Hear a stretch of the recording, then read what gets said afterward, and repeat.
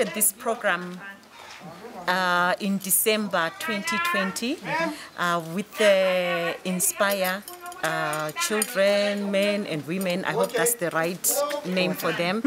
But the idea behind this was that we wanted to empower women, empower the youth to really look into agriculture as a good business, as a career path, because we understand Uguti agriculture is the one sector that is going to turn around economy to Zimbabwe, and more so Matebeleland.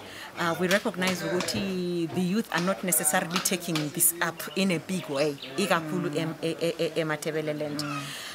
We wanted to also share our own knowledge, our own expertise as farmers. You know, we are both nurses, our professional backgrounds, but we moved from nursing to become farmers.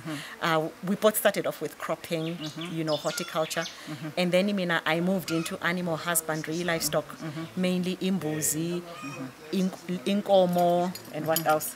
And sheep. Yes. Basically captured the essence of this training, that what we want to do is to empower women, youth, and generally anyone who's interested in taking up agriculture. As she said, you know, we moved from the UK back home with great and big ideas of what we wanted to do. And what we then decided is that we are not going to wait for perfection, as I keep saying in all our training, is that whatever we've got to start. We're both nurses, so we didn't come here thinking that we're going to do agriculture, but agriculture then found us. It was the other way around, honestly. By virtue of what we found, or positions we found ourselves in within the country as Kalangangako, we made lemon juice or lemonade out of the lemons that we had. So basically the statement or the motto that we're saying to most people out there, you've got to look at what you've got and start wherever you are. So don't wait and cry about the government, as most of youth and young people do, about opportunities not being there. Make opportunities with what you've got. And if you are within our training, you will realize that there are great opportunities out there. There's lots of opportunities in our own country, in our own backyards, that we're not utilizing. Wherever you are, we are very fortunate in Africa. We've got one big thing that most people don't have, is land. And in our rural homes, in our backyards, whatever amount of land you've got, use it. And remember, in agriculture, it's not just about being the producer. There's a whole value chain. You can be at the beginning as a farmer, as we are doing, or at the end as the retailer.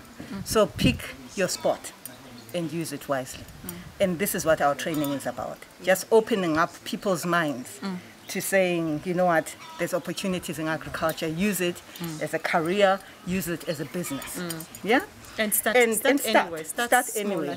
I think that has been well demonstrated within the training. Absolutely. Which, you know, we both started very small. Very small. We didn't start with thousands of chickens or hundreds of I started cows. with hundreds of chickens, just trying to train myself and work on it. But what I never stopped doing was learning and asking and using the knowledge that other people had. So now that we've got something, we want to obviously give back to the community and help other women and help the youth. There's also cooperatives, by the way.